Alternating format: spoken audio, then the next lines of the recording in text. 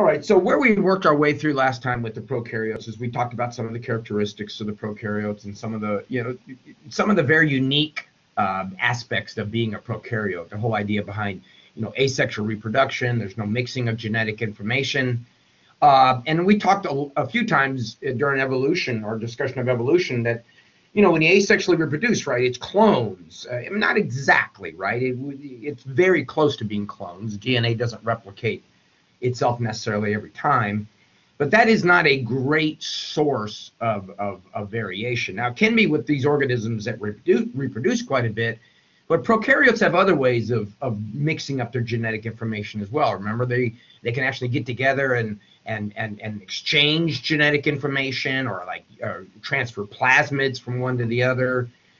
Remember Griffith's work with the mice, the rats, they can actually take up DNA from the environment and incorporate it into their own DNA. Viruses can act like insect vectors. They can move DNA around. So there's plenty of opportunities for diversification among prokaryotes, and that's why we end up with the groups that we see now. There's the domain eukarya, that's us, but of course there's domain archaea and the domain bacteria. And so what I want to do today now is kind of just move into each of these domains and each of these groups that you see there and talk about just some basic characteristics about the organisms that are in these groups.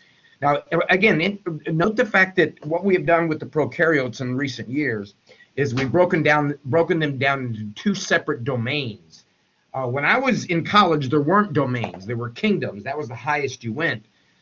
And all the prokaryotes were dumped into the kingdom Onera at the time. But, as time goes on, especially as some of the classification techniques that we talked about on this slide, like looking at genetic sequences and the hybridization of nucleic acids and all that sort of stuff, we're learning quite a bit more about prokaryotes than just the fact that they were small.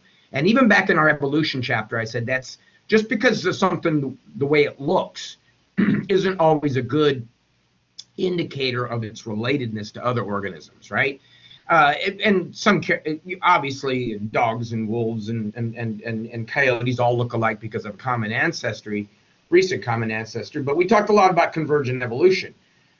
And so the fact that all prokaryotes were small, and that was one of the biggest reasons we stuck them into the kingdom Onera, and they all lacked a nucleus, was a pretty broad brush way to classify them. And as time has gone on, we've learned that there's as much difference between different groups of prokaryotes, the archaeans and the actual domain bacteria, as much difference between them as there is between us. See, we're up the top, we're the eukaryotes in the domain eukarya, which is kind of astounding, isn't it? If you think about it, we've learned enough about these single-celled, what we used to just collectively call bacteria, to understand that they are as different from one another, even though they're small and they have these very bizarre lifestyles, as we are from them.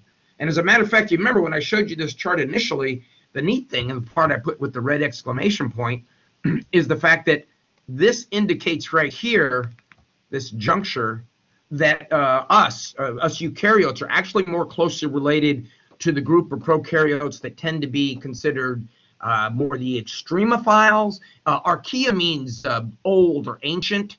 So that word is given to these prokaryotes because these prokaryotes represent what we believe were maybe the ancestral lines of some of the earliest living organisms on the planet. So once again, it is that idea that Aristotle's ladder, that you're moving up the ladder. Once again, we see that that's not the case here, right? Because if you look at it this way, at a very broad brush kind of thing, the members of the domain Archaea are more bizarre in terms of relatedness to us in the domain Eukarya than the members of the domain Bacteria, right? On the surface, that is. But when it comes right down to relationships, we're actually more closely related to those extremophiles. Or now there are extreme bacteria as well, but as I said, the domain Archaea is known. Their motto is extremophiles. They can live in any any kind of environment. And we talked about the fact that one of the reasons they're able to deal with these harsh environments is because of a very fundamental difference between their plasma membranes, right? You see the plasma membranes at the top, those are the eukaryotic ones, and the bacteria, the domain bacteria, have the same kind of phospholipid bilayers, but in the archaea, the phospholipid bilayers are layered together, all right? So when we talk about a phospholipid bilayer, we're calling these the layers, right? But when we look at the archaeans, we have that bilayer of phospholipids, but we also have them layered together, because you see these little points that are sticking out. This is obviously a chemistry shorthand kind of thing. Those allow those phospholipids, those lipid tails to stick together, right? So we not only get some durability kind of across this way, we don't just durability. We also get some durability, or some structural durability down this way as well. So in an archaean phospholipid, you got those phospholipids, that's the layer, and then these things are sandwiched together. So it's a very, very durable, why this thing all turned blue on there? That's weird. It's a very, very durable way to build a membrane. And again, remember that the ether bond, and this not being a chemistry class, I don't care if you know what an ether and ester bond is, but know that the bond, this bond that connects the glycerol part of the phospholipids, this part here, to the fatty acids. Remember, that's what a phospholipid is, right? It's a fatty acid where you take off one of the fatty acid tails and you put a phosphate group on it. Notice that in this case, the bond, right? That's what I'm talking about right there. Those bonds that connect those two together are different. And the ether bond in archaeans, chemically, ether bonds are much more resistant to hydrolysis. They're much more resistant to being torn apart by water. So again, an indication of how durable they are. So let's take a look at some of these. I think this is probably the last slide I did, but it's a good place to pick up anyway. Again, the extremophiles. So extreme in terms of where they live. They can live down in the swamps and the muds where it's just nasty, where there's no oxygen in some cases. That's why we have organisms that we call obligate anaerobes. Obligate anaerobes die in the presence of oxygen. Remember, oxygen is bad for you. Oxygen sucks the electrons off of you. It's planned obsolescence. It's killing you. Every time you inhale, you need the oxygen, but you're actually causing destruction of your body at the same time. Now, as we go through life, we repair that destruction, but Father Time always wins. And well, we could say oxygen always gets its prey, right? Eventually, it does tear us down. One of those weird things about life, right? You need it, but it's also killing you at the same time. Just say no to O2. So I tell everybody, just stop breathing. But then there's that other problem, of course, called respiration. All right, now, so some of these extremophiles can be extreme in the terms of way their nutritional modes. Remember, I showed you that very complicated slide of the fact that prokaryotes can do things like, oh my God, they can get energy off of the oxidation of iron. They can oxidize sulfur. They can oxidize something and then use the energy from that to oxidize some organic compound. So you put them pretty much anywhere. And I'm going to expand that for just a second. If you put them anywhere, perhaps even away from Earth, that's kind of that interesting thing about astrobiology and where did life come from. We have indications that organisms that live on Earth today have the ability to live in these extreme kinds of conditions. So perhaps these extreme kinds of conditions that you might find in, interplanetary bodies, comets or meteors. This is kind of where I started the chapter. For example, some of the archaeans are methanogens. In other words, the only thing they need in order to liberate energy or to get the energy that's needed for their metabolic needs is carbon dioxide and hydrogen. And let me tell you what, folks, there's a lot of carbon dioxide in the universe, and there's even a heck of a lot more hydrogen. What is it? I've heard 99% of all the elemental makeup of the universe. Now, elemental makeup, that big chart that hangs in your chemistry class with all those, 110 elements or something like that, carbon and hydrogen and oxygen and all that sort of stuff. 99% of the universe, 99% of the universe is made up of one element, hydrogen. The other 1% is all those other elements. So hydrogen is extremely plentiful. Carbon dioxide is extremely plentiful. And what they do is they actually oxidize hydrogen. Now, always think in chemistry and biology, fitting those two together, when something is oxidized, energy is released. Okay, when something is oxidized, energy is released. When something's reduced, energy is needed. It's the whole, remember, the endergonic and the exergonic. So when you oxidize hydrogen as a methanogen, what you do is you release energy, just like we release energy when we oxidize food, glucose. Now, in the end, what that does chemically is it produces methane. So methane is the waste product, all right? And that's what I was saying the other day. If you're walking through a swamp, many times you might smell that methane. Methane is that, everybody knows what methane smells like. It's got that flatulent smell to it, all right? And this is another interesting thing about astrobiology.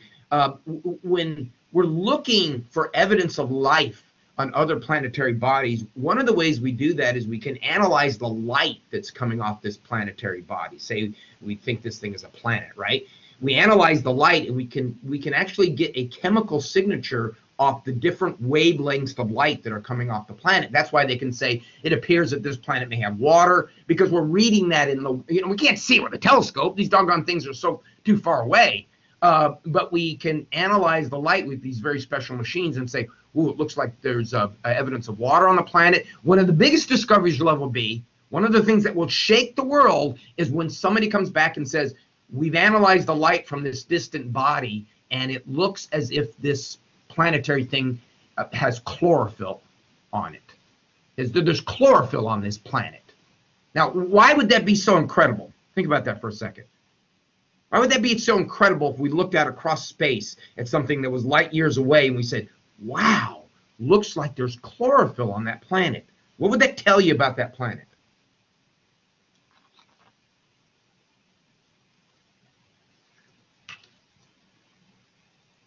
I think this was even in a movie years ago, some sci-fi movie, if I remember correctly. What do organisms use chlorophyll? Yeah, that's exactly right. Yeah, if there's chlorophyll, there's plants. And if there's plants, there's life. Now, okay, is there a possibility that chlorophyll is produced out there for a reason other than photosynthesis? Yeah, maybe, but really parsimony, right? Really the simplest solution. Everything we know that photosynthesizes on Earth, right? We don't know about other things photosynthesizing elsewhere, uses chlorophyll. Chlorophyll is a very unique molecule with very unique properties. You learned about in Bio 1. So finding chlorophyll would be evidence of something photosynthesizing. Likewise, finding evidence of methane. Now, methane's a little different. There are other processes that produce methane. Volcanoes, for example, produce methane. But if we see a chemical signature of methane, okay, maybe that's another one. Maybe that's another. You remember how science works, little bits of evidence at a time. So here we say, oh, looks like it's got water, looks like it's got chlorophyll, looks like it's got methane. That might indicate that there's something going on over there, right? Halophiles and thermophiles. Halophiles, halo is salt, so they can live in really salty conditions. What did I say? That it's like 27% salt, and the ocean's only 3.5%. You know how dry that is, so that's pretty extreme. And in hot conditions too. Thermophiles. These are the bacteria that can live in the boiling water of the geysers, like what's that one out Yellowstone? Old Faithful, where the water is near the boiling temperature, near 100 degrees Celsius. Some of these have optimum temperatures they work best at, not ones they can just deal with, folks. Not ones they can just deal with. I mean, we all know in Florida in the summertime, you can deal with 98-degree weather and 90% humidity, right? But it's not optimum. You're not out there, if you're exercising, for example, you're probably not optimizing at your, probably not exercising at your optimum when it's that hot and humid, right? I know for myself, from being a runner, it's a lot nicer when it's cooler and the humidity's down a little bit. I feel a lot stronger running, so I'm more optimum. But these guys are optimum at temperatures approaching boiling, 60 to 80 degrees. My goodness, it's just incredible. So again, think about these guys as being the ability to live in really, really, really harsh conditions. Maybe such harsh conditions that they might be what we would be looking for on other planets, right? The big thing about life on other planets, folks, is it's not necessarily this whole idea of another advanced civilization who's maybe, trying to reach us and we're trying to reach them, and maybe they send a UFO to come look at us. Most planetary biologists, most astrobiologists would tell you that the big thing we're looking for is at least relatively simple life, prokaryotic type life. Okay. Let's move on to the bacteria now. The bacteria, the domain bacteria is grouped into it's grouped is grouped into a clade proteobacteria, which broken down into 5 different groups that we give them just letter names: alpha, beta, gamma, and the other 2 on the next screen are delta and epsilon. So these are all under the clade proteobacteria. Now, proteobacteria are all gram-negative. So under a microscope, what color are they going to look? If you gram stain a gram-negative bacteria, what color is it going to look under a microscope?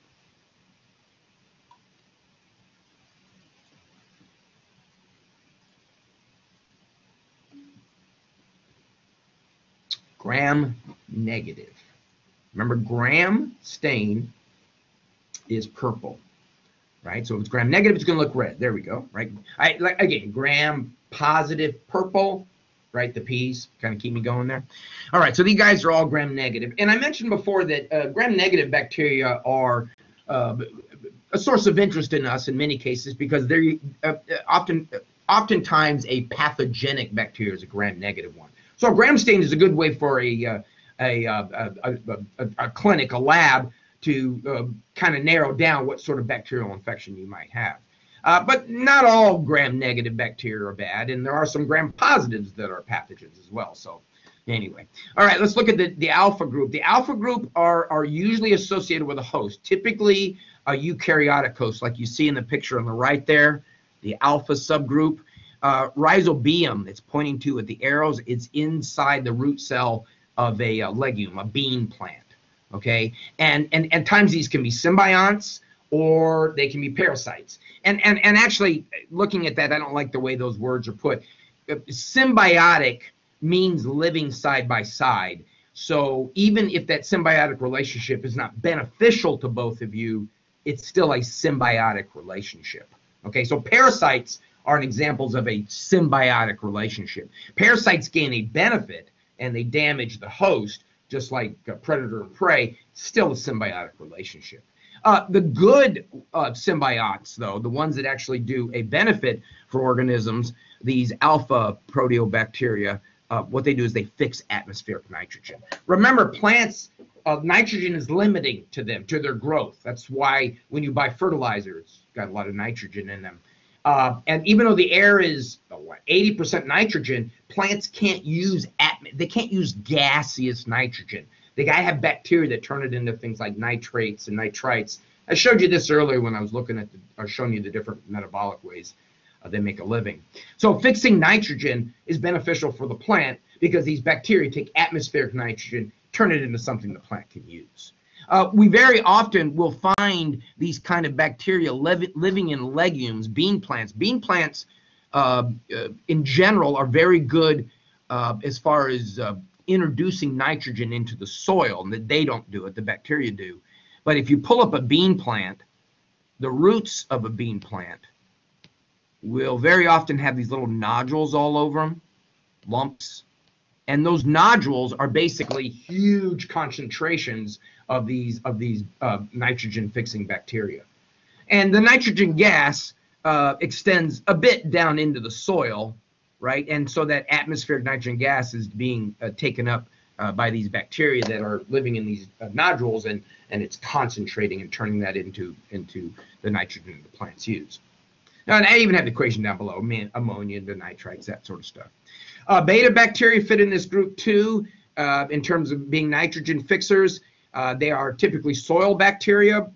There are other beta bacteria that have nothing to do with fixing nitrogen, but that we're familiar with. This one over on the right-hand side. What term would we use to refer to the shape of that organism there? The scientific name is Neisseria gonorrhea. Yes, it's the one that causes gonorrhea, but what name would we give to that shape? Or how would we describe it?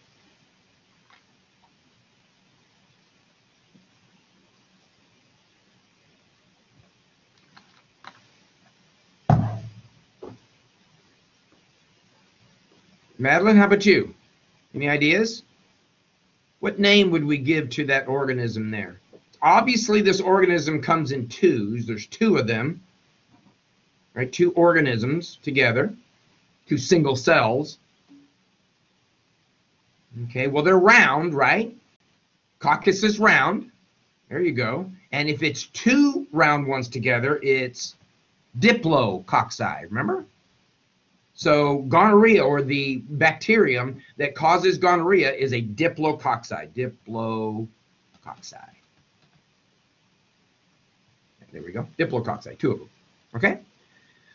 All right, and indeed that is the sexually transmitted disease, gonorrhea. So now, gamma bacteria. Gamma bacteria is sulfur bacteria. And what I mean by sulfur bacteria is sulfur bacteria can use sulfur or sometimes hydrogen sulfide as a way to release energy. You're going to find a lot of you're going to find sulfur bacteria down around those geothermal smokers, those vents at the bottom of the ocean. They give off a lot of hydrogen sulfide. They're basically, remember we talked about little mini underwater volcanoes. You can see there's Thiomargarita nambiensis. That was the one I showed you at the beginning, the really big one that's about, was it 3/4 of a millimeter big? So that's massive for a prokaryote. You can see all the sulfur. That's the waste product from their process of metabolism using sulfur.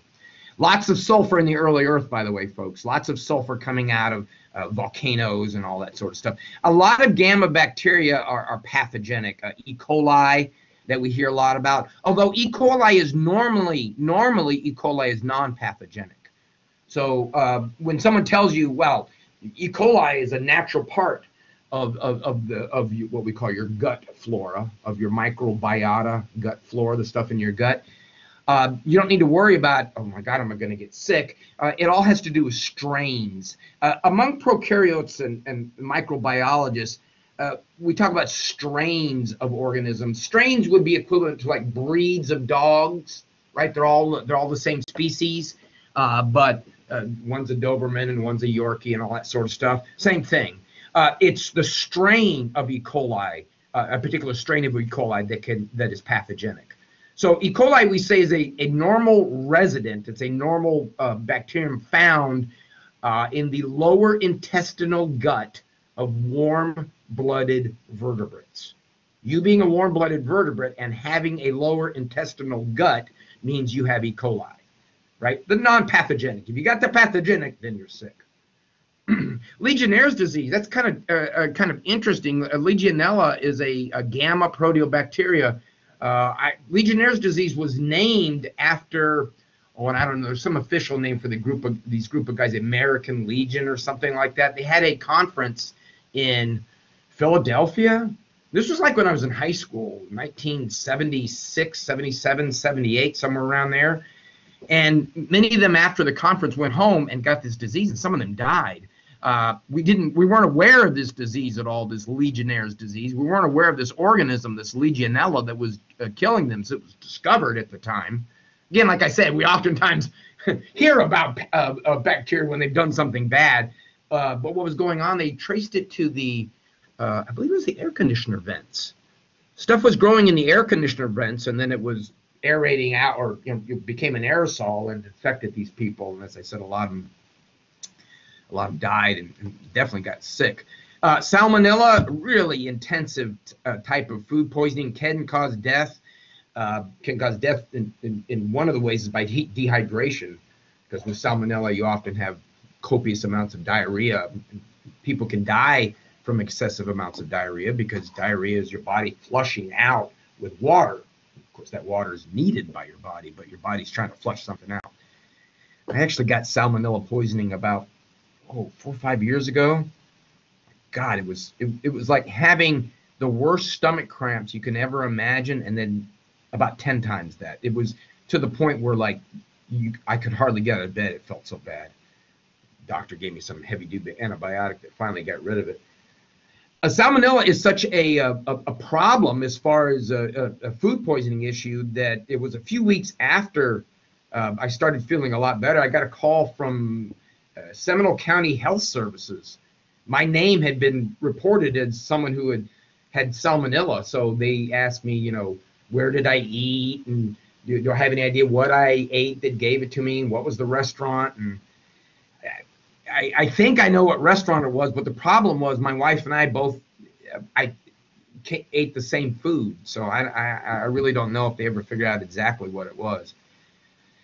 Another gamma of proteobacteria that's bothersome, obviously, is Vibrio cholerae. But Vibrio cholerae causes cholera. Cholera is a disease, a serious disease. Cholera is one of those ones I'm talking about that many times folks who die from cholera die from dehydration, massive diarrhea that it causes. The delta and the epsilon. Delta bacteria can move along with what we call gliding motility. Remember, we talked about motility in prokaryotes early on, and we said many of them use a flagella, different than the flagella in eukaryotes. That's a really cool convergent evolution thing. But some of them, like these delta group of bacteria, what they do is they secrete these slimy threads. So think about they have these slimy, sticky threads that they secrete, and then they kind of pull themselves along, right? So these threads come out, grab onto the environment, they pull themselves on and pull themselves along. Myxobacterium, I'm over here on the right, the fruiting body of a myxobacterium. Myxo is a term we usually use to refer to fungi, okay? And the reason why that word got into these organisms, now these are not fungus, this is a bacterium, is because the fruiting bodies, if you remember in lab when we looked at the club fungus, right? When we looked at the club fungus and we saw these little, well, they're clubs sticking off, and we talked about that's where the spores are made. It looks like that's what you got here, doesn't it? It looks like club fungus. So initially, that's what we thought it was. So it was actually classified as a fungus. But then eventually moved over to the bacteria, and it forms the fruiting bodies, though, for the same reason that we talked about in fungi, or the same reason that lecture that I had you guys listen to talks about. Fruiting bodies are going to be formed when the environment is changing, either getting good or perhaps getting bad, right? Getting dehydrated, food scarcity, that sort of stuff. The myxobacterium actually, even in the fruiting body, does produce spores. So this is another really cool example of convergent evolution, right? You got this bacterium and fungi producing spores in a similar fashion. Delavibrio, this is a cool one. There's Delavibrio attacking a Pseudomonas. Delavibrio is one with the big tail. These are these are quite predatory and voracious, and they can move really fast, 100 microns a second, which isn't much to you and I, but in their scale, that's moving around about 220 miles an hour. So that's pretty damn fast. And if you're a predator, you can imagine moving that fast is advantageous. And then not only can they move really fast, but the way they get into Pseudomonas, the way they puncture a hole through, because that's what they do, they're going to puncture through and basically digest the internal material, is they have these digestive enzymes and then a drill-like structure on the tip of their nose. I don't have a nose, but they spin like 100 revolutions a second, and they drill into their prey.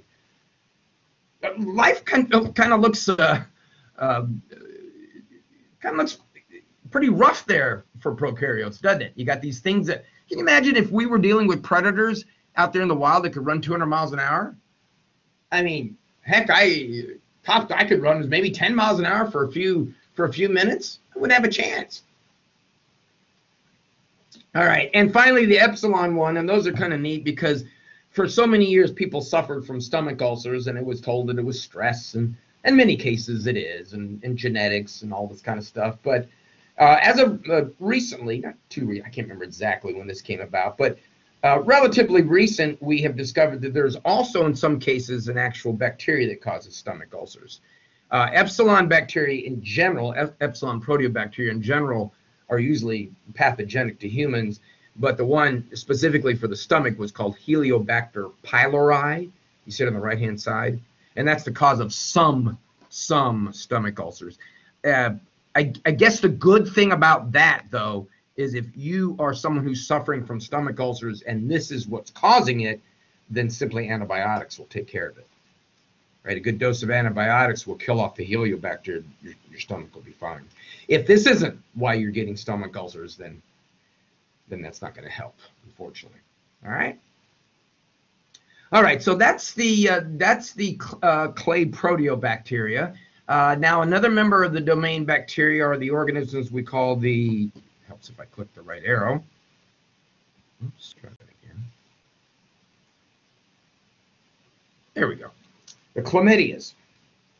All right, chlamydia is sexually transmitted disease. It's dependent. It's a parasite. It's dependent upon animal hosts. You can see in the picture there on the right, the arrows are pointing in to the chlamydia bacterial organism inside animal cells. Chlamydia trachomatis is the most common cause of blindness worldwide. If I'm remembering correctly, one of the ways that chlamydia can cause blindness is during the birth process. As the child passes through the birth canal, if the mother has chlamydia, the chlamydia organism can get into the eyes of the baby that's being born and cause blindness. And I believe this is why they used to put right after birth. I remember them doing it to my daughter and son. It was very kind of weird. They put drops of, I think it was silver nitrate into the eyes. Doesn't hurt you, but what it does is silver nitrate would kill any of the chlamydia. Because I recall them doing it to my son, and when I asked why, I was like, my wife doesn't have chlamydia. And like, no, they do it as a precaution. They do it to every baby, because I don't know if they do that anymore, to be honest. But anyway, also NGU or NSU, non-gonococcal urethritis, and NSU is non-specific urethritis. This is an infection of the urethra, the tube that leads from your bladder that you urinate through. This is the most common STD in the United States. You can see in the graph down below, whereas gonorrhea and syphilis has diminished, right? Gonorrhea has dropped down quite a bit. Gonorrhea is relatively easy to treat with penicillin, but notice that chlamydia in the blue, since what, 84, has actually increased dramatically. It's because it's a silent STD. You guys know what we mean when we say something is silent, a silent disease or a silent sexually transmitted disease? What does the silent mean? Non-reactive or non-symptomatic, that's right. So you have it and you don't know you have it. So what happens if you don't know you have chlamydia because it's not showing up symptomatically? And I think, is it different in males and females too? In one sex, it's a lot more silent than the other. But of course, if you don't know you have the disease, you might continue to engage in sexual activity, and you're spreading the disease unknowingly because you don't know that you have it. And that probably explains a lot of why the rates of chlamydia have gone up. And I was looking at this early before class started, and I was thinking to myself, well, syphilis and gonorrhea dropping down probably has a lot to do with public awareness and medications, and the fact that they are symptomatic. Syphilis, at least initially, is, and then it kind of goes into a stage where it's not. But chlamydia rising, I wonder if that has a lot to do with people feeling, well, unprotected sex is a little bit safer now because they've got all these things by which you can fix anything you get. Chlamydia and gonorrhea is nothing more than syphilis and gonorrhea is nothing more than a few shots, trips to the doctors. Not quite that simple, by the way, but I wonder if that's what's gone on with our attitudes. I think a lot of it has to do with we're actually becoming more aware of how prevalent the disease is in the environment. So if you think about, if it is more silent in males and a female comes up with chlamydia, the male's like, hey, where'd you get the chlamydia? Well, then maybe we can test him and find out that, well, it's you, dude, because you're silent, it's not expressing itself. Which is what I always told my kids, and you don't need to get the lecture on it, but you never, when you sleep with somebody or have that kind of contact with somebody, you have contact with everybody they've ever slept with. And if anything is being passed and nobody's aware of it or they're not telling you, you're taking a heck of a risk. Spirochetes. Spirochetes are spiral in shape. A lot of free-living ones, but some of the better ones. Some of the more well-known ones are the parasitic ones. For example, Treponema pallidum. That's the one that causes syphilis. Borrelia burgdorferi causes Lyme disease. There's the organism in the picture in black. It's definitely a spiral. There's the deer tick. The deer tick is the vector, right? The organism lives inside the deer tick. Deer ticks are bloodsuckers. And like mosquitoes and all bloodsuckers, whenever they take a blood meal, the first thing that a bloodsucker must do is it must stop your blood from clotting. When a bloodsucker inserts its proboscis, its blood-sucking device, into your capillary, the first thing that your body's going to want to do is clot, because that's a puncture. Drinking clotted, you can't drink clotted blood. It's like trying to suck a frozen milkshake through a straw, right? It's too thick. So what the bloodsuckers do, ticks and mosquitoes and their relatives, is they inject a little bit of an anticoagulant into your body first, and that keeps the blood flowing until they get their blood meal. The itchiness from the mosquito bites, that's what you're having an allergic reaction to what they injected into your body to keep the blood flowing. Well, if there's any sort of disease, any sort of parasite, protozoan or bacteria or otherwise, that's in that organism, when they inject a little bit of that anticoagulant, a little bit of that bacterium or that parasite or that protozoan gets into you as well. Evidences of Lyme disease that, if you're out running around the wild, there's a chance of coming to contact. In men, it's more silent. Thank you, Madeline. That may be what it is then, right? The fact that you think, well, don't need to use a condom because I have, easy ways to control. Although syphilis is weird. Syphilis is one of those diseases that shows up like a rash, and then it goes away for sometimes years, and then it shows up again in a neurological fashion. It starts to affect an individual neurologically. So it goes into, what do they call it? I'm going to say hibernation. It goes into a state where it's not active, but it's still in your body. So if you walk around the woods, you bit by a tick, and you look in the mirror one day and you see this sort of target-shaped design, you might want to get yourself to a doctor. Lyme disease is not a big problem here in Florida. We do have it. We do have deer ticks. Lyme disease is more prevalent amongst deer ticks found in conversations with my microbiology buddies here up at near the Midwest. So it doesn't mean you can't get it here, but it's not quite as prevalent here as it is in other places. All right, we looked at these guys under the microscope the other day. Remember, we looked at Anabaena, Oscillatoria, and I don't have Gliocaps up here, but we looked at Gliocaps too. And these are the only prokaryotes who can photosynthesize like eukaryotes do. So we talked about that in lab, right? These organisms, being some of the first organisms on the planet, would have been extremely important to changing the planet, right? They oxygenated the planet.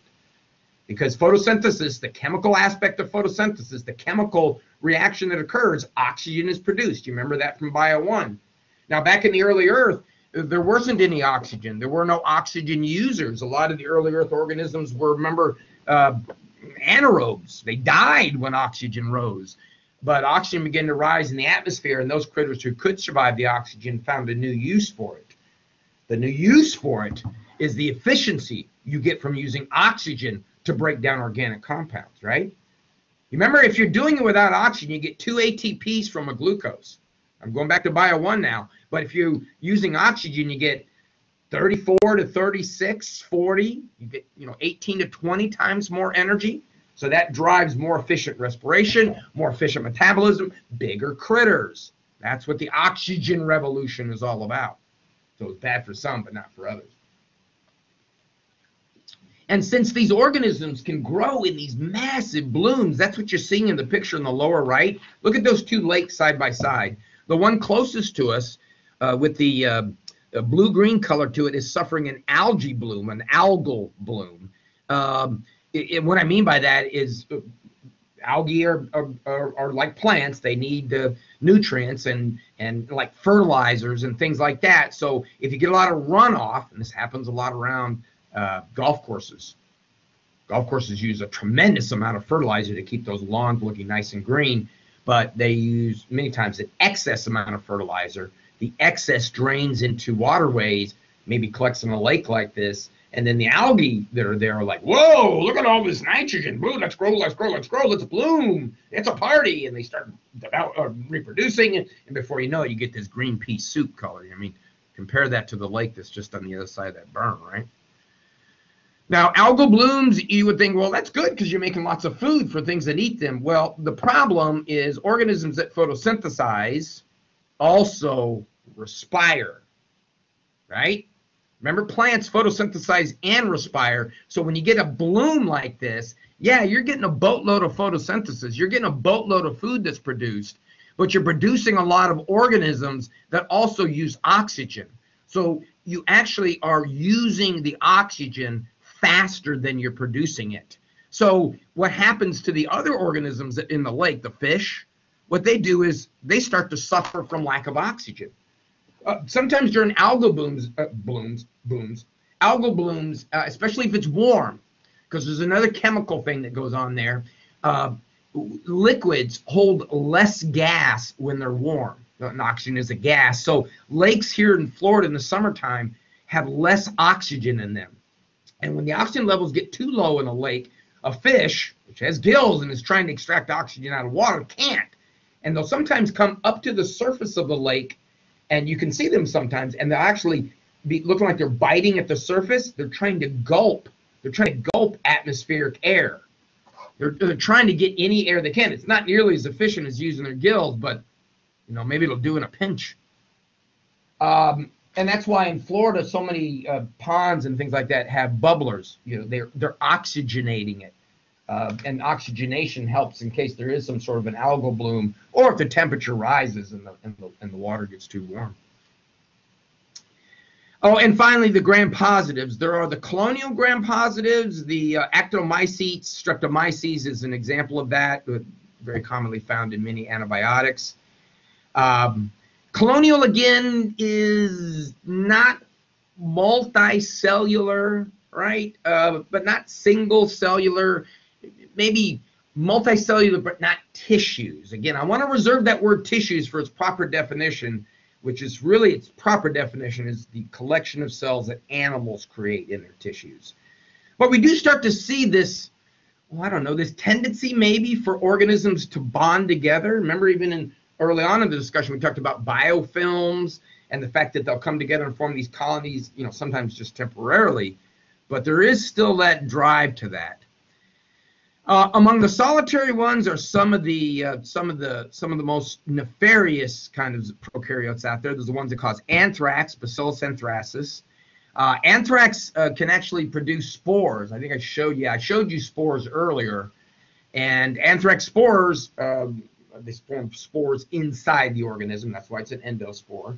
Anthrax spores can survive for quite a long period of time. And all they need to germinate back into a living anthrax, which anthrax can cause death, folks, is a moist environment.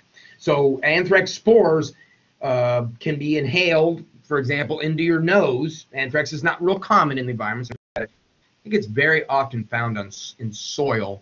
But you can you inhale it in your nose, and the moisture of your nose would then cause the anthrax spores to germinate, and you could get anthrax. Again, don't get all germophobic on me. This is not a common organism that's around, but indeed it does. Anthrax toxin is pretty strong too, from what I understand, but it's not like botulism. Botulism, which is a type of food poisoning, can be a type of food poisoning, also produces spores, and its toxin is extremely fatal. Look at that, 1 gram. Now, if you're not quite familiar with picturing in your head the metric system yet, it takes 28 grams, about 28 grams to make an ounce.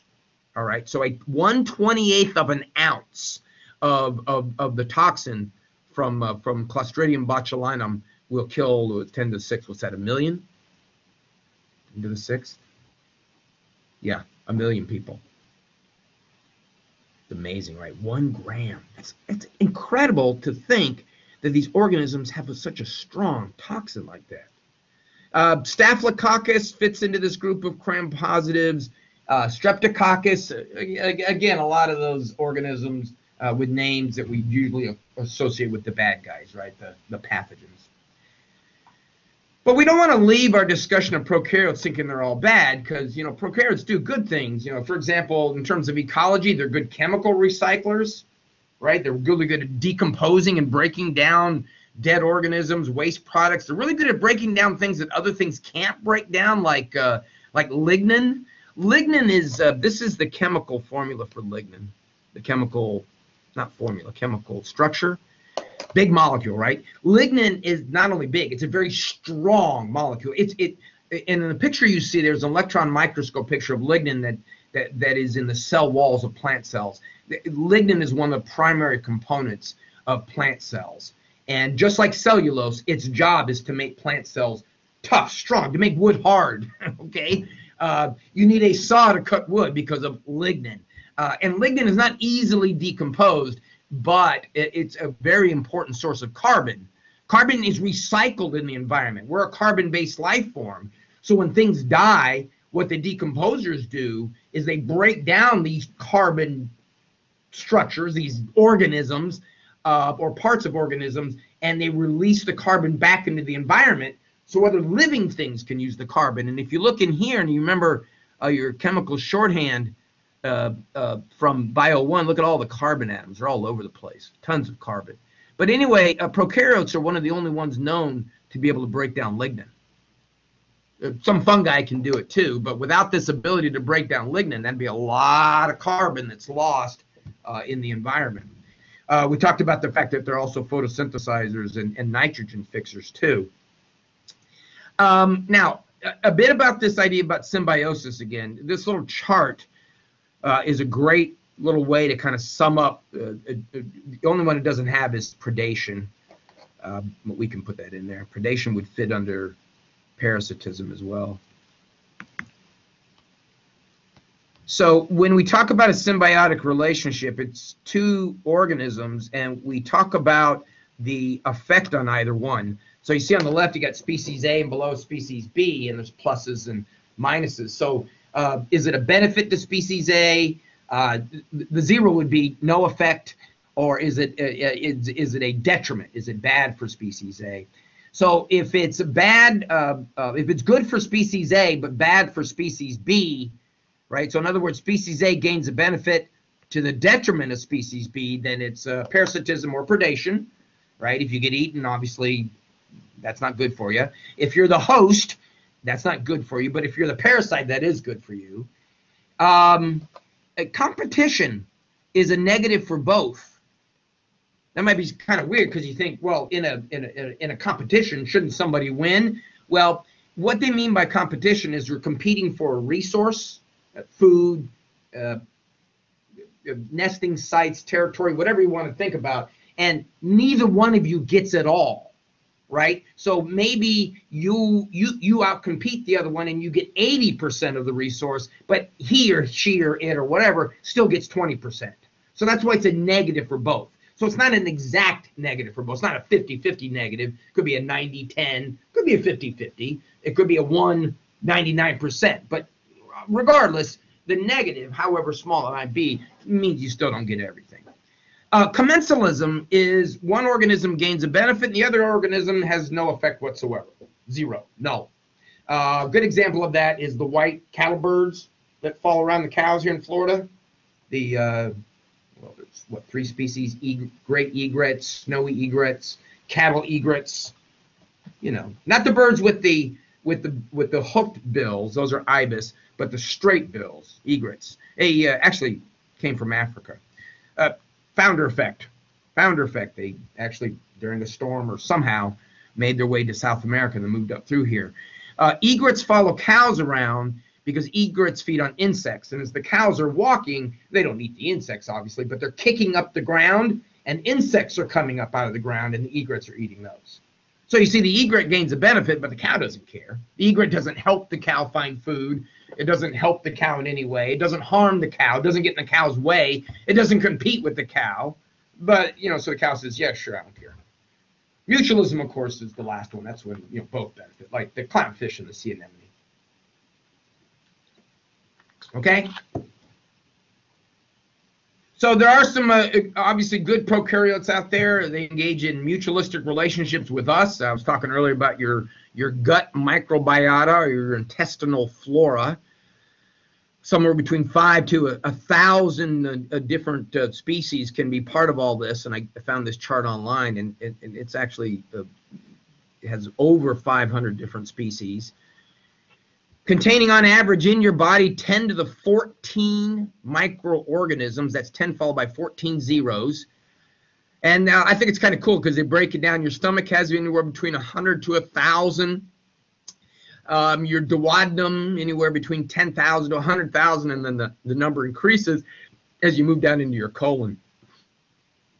This is the whole thing about Align and probiotics. If you have stomach issues, upset stomach, just digestive problems, chronic cramps, that kind of stuff, one of the things that might work would be those probiotics, because the idea is perhaps your intestinal microflora has been upset, right?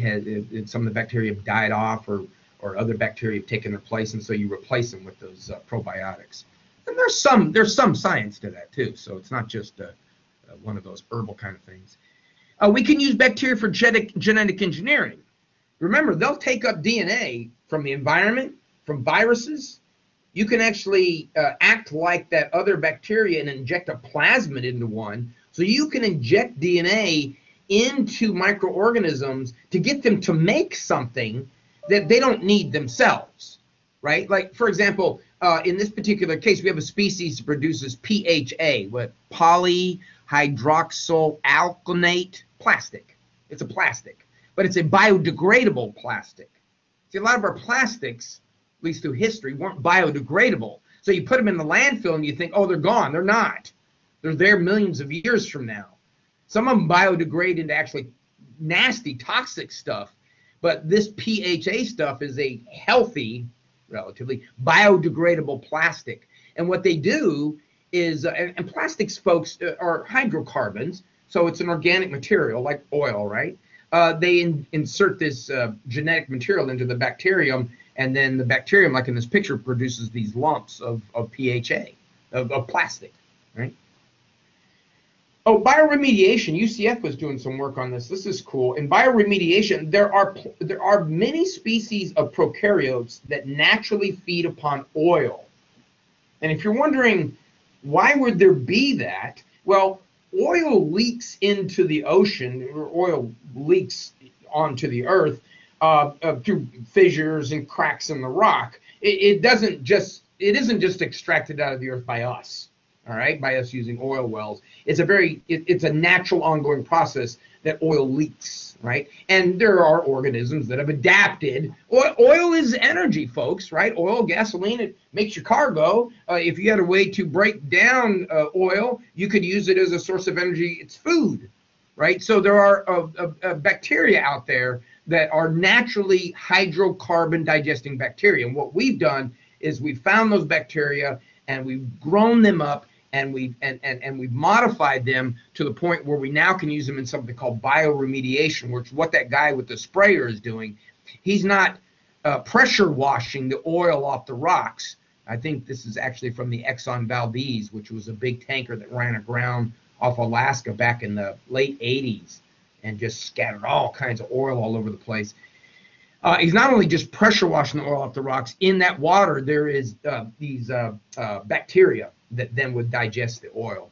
Doesn't happen very fast. That's one of the kind of the sad parts of things like the Exxon Valdez and even the Gulf oil spill in 2010. The oil, much of the oil is still there. In Prince William Sound, which is where the Exxon Valdez dumped most of its oil, if you walked around through Prince William Sound today, you would never know it was covered in oil. They've cleaned up most of it, but they say if you dig down 6 inches or a foot into the dirt, the oil is still there. There's still plenty of oil. It's the same thing BP tried to tell us out in the Gulf with the Gulf oil spill. We put this dispersant down, which, by the way, the dispersant might have actually been worse than the oil when it comes to what it was to the environment, the toxic part. We put the dispersant down, and now you can't see the oil, so the oil's gone. Dispersant means it breaks the oil up into little tiny particles. The oil is all still there. It didn't go anywhere. Even those hydrocarbon digesting bacteria couldn't have digested all of that oil by now. So, do not believe the hype. Okay, and let's take a look at finally some pathogens. So we got the good and the bad, but the pathogens, again, are the ones we usually hear about. In the early 20th century, believe it or not, about 20% of all children before the age of 5 died from an infectious disease. 20%, 1 in 5. And your parents might be a little bit young, but my mother was born in rural North Dakota back in the 30s to a farming family in a farming community, and I remember her telling me about infant death, infant mortality was, I wouldn't say it was common, but it wasn't uncommon during this time. That the folks just didn't understand disease the way they did. They really didn't understand much about how microorganisms were causing disease. A lot of that had to do with technology. We had microscopes, but microscopes that were well enough to be able to see these bacteria and the techniques by which to cultivate these bacteria. So this unseen thing was causing death. It's pretty difficult to try to figure out how to battle an unseen thing. We see them a lot more now and know a lot more about them, but we still have problems. For example, Mycobacterium tuberculosis, that's the picture on the right, the one that's been color enhanced, which basically affects your respiratory system. Tuberculosis basically means you're going to drown in your own lungs. It causes your lungs to fill with fluid. Killed people for thousands of years, and then was gone. We used to put people in sanitariums. If you had tuberculosis, you went and lived in a sanitarium with other people with tuberculosis so that hopefully you didn't get anybody else sick. I remember it was funny when I lived in San Diego when I was in the Navy, there was an old building up the road, very odd looking, institutional-like looking building. And some of the old neighbors that lived there told me that's what it was, that it was actually an old tuberculosis sanitarium. So we got rid of tuberculosis, everything's fine, right? Well, because we know about evolution, if you're treating these organisms with an antibiotic, you're going to get some of them that it doesn't affect, right? You're going to get some of the organisms that it doesn't affect, and those organisms that it doesn't affect are going to be the ones that reproduce. And now we have MDR strains, these multi-drug resistant strains. We talked about the exotoxins. That's usually what causes these symptoms. In the gram-negative species, those lipopolysaccharides can reduce endotoxins. The difference between endo and exo is exotoxins can cause the disease even when the organism is not there, right? So the organism could die off, but that toxin can still be there and cause the disease symptoms.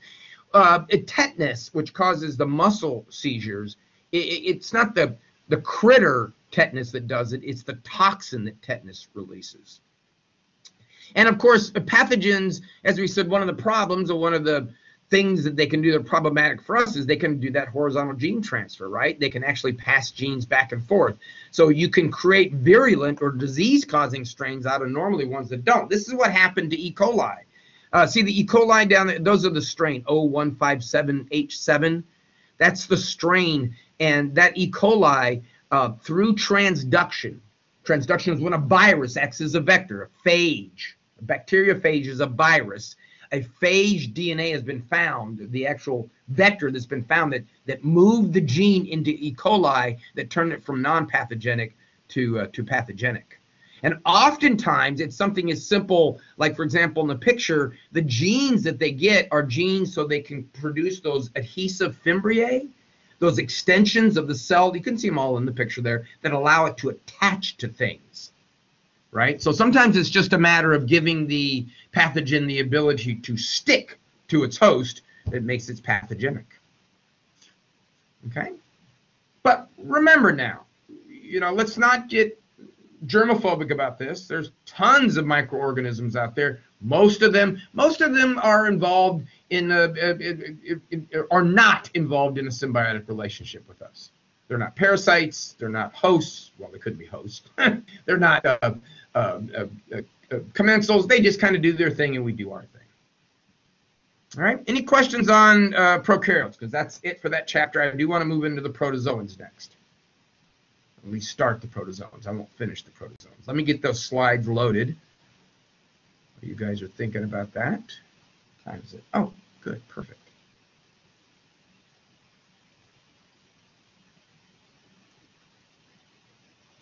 There we go.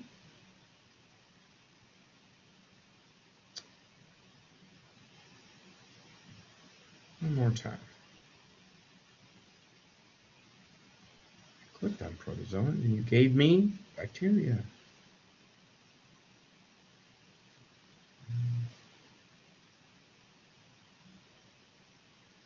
Oh, there we go. All right.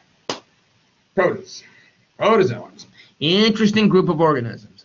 All right. Now, put this in your notes to start with. Protozoans are the base for all other critters on the planet, or all other organisms. They're the base. They're the base group. All other critters, the fungus, the animals, and the plants, right?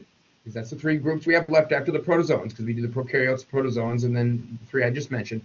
All three of those descended from protozoan ancestors.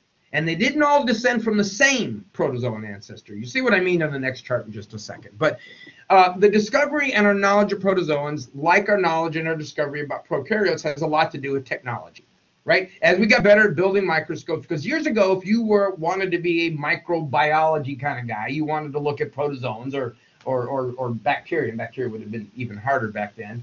If you wanted to do that, you had to either build your own microscope, or you had to go find somebody, hopefully, that knew how to build microscopes, all right? And hopefully that person built good microscopes so that these microscopes were usable. And then once that microscope was built, you could then use it to make your observations. Like Robert Hooke, not a horribly attractive man, Mr. Hooke. But anyway, Robert Hooke looked at cork cells, and these are the pictures that he drew of cork cells. This is one of the reasons I make you draw things in your micro or in your labs, right? Robert Hooke did it.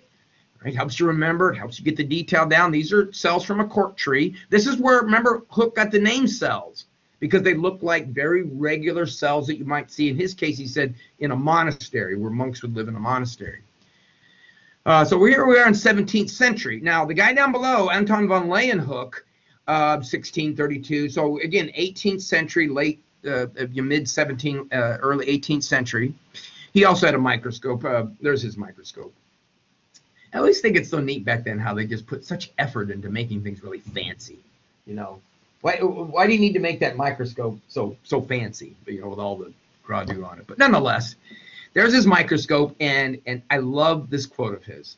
Yeah, the reason why I remember being, 5th or 6th grade, maybe younger, not 5th grade, maybe 4th. Anyway, and the teacher getting us a drop of pond water, which is what we're going to do tomorrow in the lab. We're going to look at some pond water as well.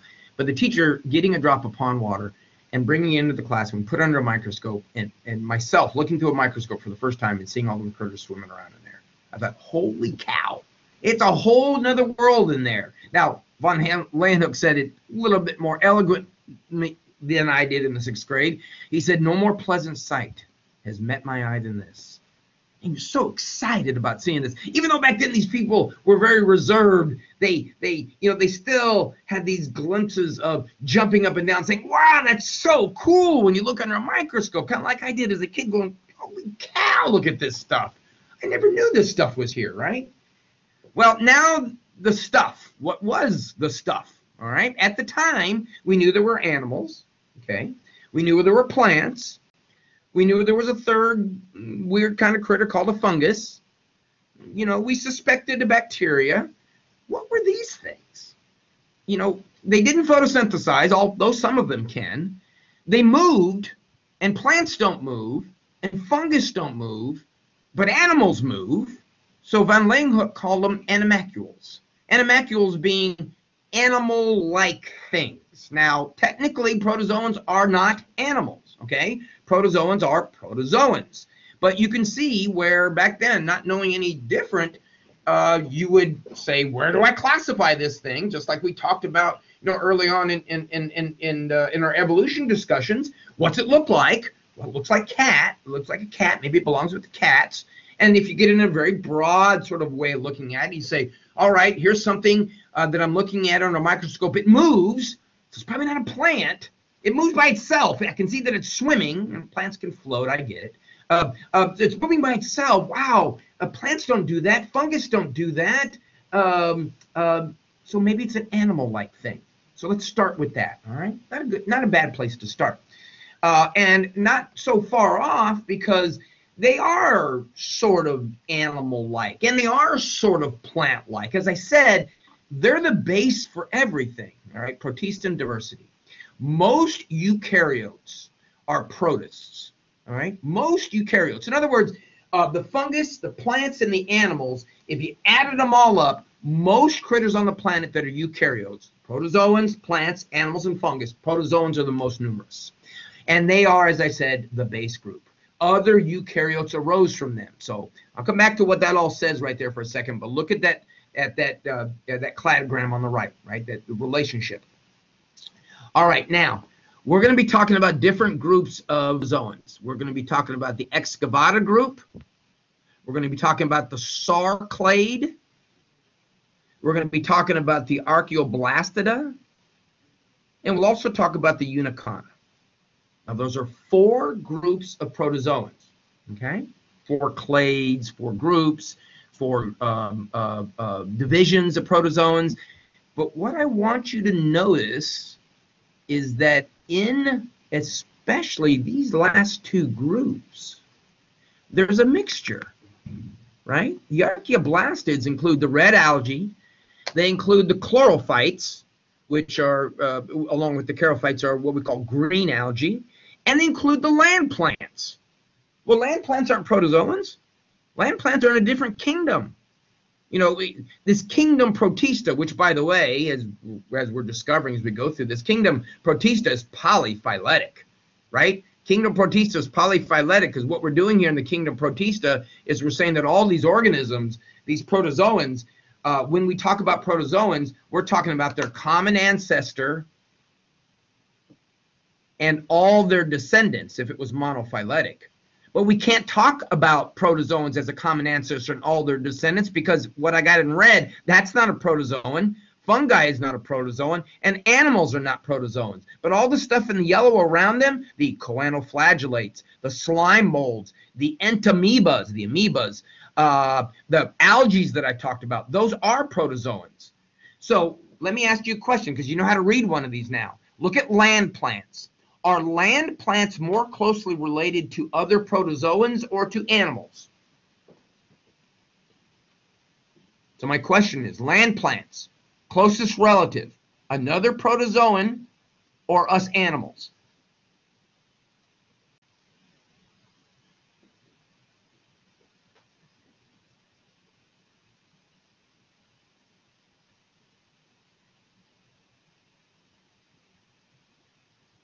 Remember how to read the chart, right? Another protozoan, right? Or another protist. Okay, yeah, another protist, right? Because right here is the relationship between land plants and caryophytes. And caryophytes are, caryophytes have 1 foot in the protist world, 1 foot in the land plant world. Okay, so remember again, it's not a ladder, Aristotle, it's not a ladder. But indeed, caryophytes and chlorophytes and green algae and red algae are all protozoans. Protozoan. I mean, we got to go all the way back to here before we have a common ancestor between land plants and animals.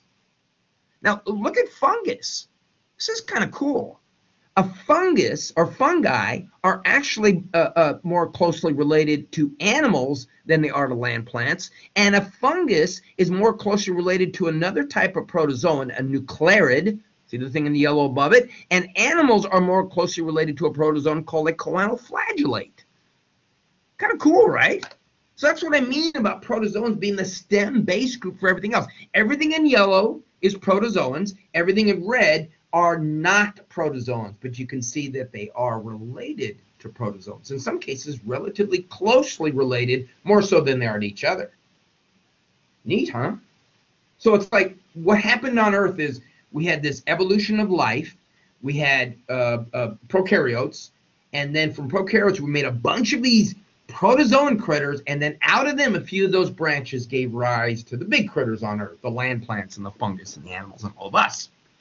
Protozoans are like prokaryotes in the fact that most of them are unicellular, some are colonial, some are multicellular. And when does it become colonial? When does it stop being colonial and it's multicellular? And when is it multicellular, not colonial? It's in between. I would guess it probably has a lot to do with the definition of how much they cooperate with one another. If there's a lot of cooperating going on, then maybe you call it multicellular. And if there isn't, and maybe colonial multicellular are synonyms, right? But not tissues again. Nutritionally diverse, these organisms can photosynthesize, they can be heterotrophs, They can carry on a variety of ways of extracting energy. They can reproduce asexually, just divide in half, or sexually, technically, sexually. I put it in quotes. Remember, the technical definition of sexual reproduction is gametes coming together, or genetic information coming together. So we'll talk more about why sexual in this case is in quotes, because it's not the same kind of sexual reproduction that we think of. There's bad ones, there's beneficial ones, there's mobile ones, there's sessile ones, there's just all kinds of them. We no longer technically call it a kingdom protista anymore. In Bio 1, we still teach kingdom protista because the jury is out on what we should do with these group of protozoans. Those different groups that I showed you at the beginning, the excavata, the sarclades, and all those are being suggested as protozoan kingdoms, right? But then what do you do with the Uniconta? You can't make the one at the bottom. My pen again decided to stop work. This down here. You can't make it kingdom Uniconta because in that kingdom there's going to be protozoans and things that are definitely not protozoans. All right. So if you're really interested in protozoans and you're really interested in the classification, the taxonomy of protozoans, this is your gig here, man. This is what you want to do, because this is where a lot of the work is going on. Still, I mean, all kinds of suggestions and ideas, but we still haven't broken it up completely yet the way we want it. All right, now we talked about endosymbiosis back in evolution. We said endosymbiosis was one of the ways that those organisms that were being run off by the oxygen that was rising in the air. It's one of the ways they survived. They end up living inside of another organism. And I remember at the time I said that's where we believe the origin of mitochondria and chloroplasts came from. All right, so just to review again, because we also have evidence in protozoans of what we call secondary endosymbiosis. All right, so start back on the left-hand side, and this is very similar to what we talked about in evolution. We got a heterotrophic eukaryote. Heterotrophic eukaryote. In other words, it does not photosynthesize. And remember, eukaryotes have this penchant, or this desire, if you will, to want to engulf things. So a heterotrophic eukaryote engulfs a cyanobacterium. Cyanobacterium are, another name for them, blue-green algae. Blue-green algae photosynthesize. All right, so now this heterotroph can photosynthesize. So maybe that's how the beginnings of plant cells. And early on, those would have diverged into two lineages. The red algae, which can photosynthesize, right? They don't, well, they use chlorophyll, but they're red in color. We'll talk a little more about why they're red and how come they can still photosynthesize. And then the green algae, which have chlorophyll. And then we believe that what happened in many cases is they underwent a secondary endosymbiosis. Not all red algae, not all green algae, but some red algae and some green algae would have been engulfed again. And we believe that because of the number of membranes that we could see around them, right? You see that once that thing has been engulfed, we can look at the number of membranes, and sometimes that gives us an idea of how many engulfings occurred. And then if it was the red algae, then that's where the dinoflagellates and the stromatophiles, and those are protozoans we'll talk about. And also in the green algae would be the euglenids, and a group that we call the chlorarachnophytes. Okay, and you can see what I'm talking about here in this picture. This is inside of a protozoan, and what we have here is a nucleomorph. So this is the remnants of the nucleus of a cell that was engulfed. So this is looking inside of a bigger cell. You're looking at a small picture of it, and that nucleomorph is the remnants of the nucleus of a previous cell that was engulfed. So we've got pretty good evidence for endosymbiosis. All right, let's take a look at the excavata first, up at the top. Three groups: the diplomonads, the parabasalids, and then the euglenozoans. All right, the excavatas get their name because they have many times a groove on one side of them, and they use that groove for feeding. They use it to excavate, right? To actually, what is excavate? To extract food, okay? Giardia intestinalis is a very common member of this group. This is a diplomonad parasite. Giardia intestinalis as the name would implies, causes stomach problems. The thing about Giardia intestinalis is it's sort of misleading as to where you might find it. Diplomonads, all diplomonads, got the DI word right there. All diplomonads have 2 nuclei. This is another diplomonad right there, but it's got 2 nuclei. One there and one there. Why did I put blue on blue? You see the 2 nuclei? It looks like eyes. 2 nuclei, multiple flagella, a degenerative mitochondria, something called a mitosome. So now we do a little detective work here, right? We see this organism. We see that it's got a mitochondria, but it's very degenerated, right? So it's not really doing its mitochondrial job. That probably indicates this is an anaerobic critter, or at least a critter that engages in anaerobic respiration probably more frequently than it does aerobic, if aerobic at all. Now back to Giardia for a second. Giardia is a parasite, and Giardia intestinalis kind of goes against what you would normally think where a parasite would reside. Nobody walking down the street and the water that collects in the gutters would think, man, I'm thirsty, and scoop up a cupful of the water in the gutter and take a drink, would they? You would almost expect to get sick from that or die. But Giardia intestinalis fools us. This picture, which is a little bit distorted in the focus, is of a clear mountain stream, right? And you would think, man, I'm hiking up here in the woods, this clear mountain stream or lake, it must be clean. Giardia intestinalis, that's one of its favorite places to live. So people will oftentimes take a drink thinking, it's nice and clean, and still get sick. And that's why they tell folks you always need to sterilize the water in the wild before you drink it. Now, I don't always follow that rule, but luckily I haven't gotten sick yet. So if I'm out in the woods and I'm thirsty, and I'll drink out of the river. Don't bother me at all. All right, I think that's it for time. Yeah, we're at 9:20, so I'm going to stop it there. We'll do the more of the protozoans tomorrow, and we'll do our protozoan lab tomorrow. If you have any cool ditches or lakes or anything around your house and you want to bring in a sample of water, by all means do that. Try to get some of the stuff off the bottom, some of the debris on the bottom if you can get near the edge of the lake or the stream. And that's a lot of times we'll find some from protozoans in there. Okay, so I'm going to stop the recording.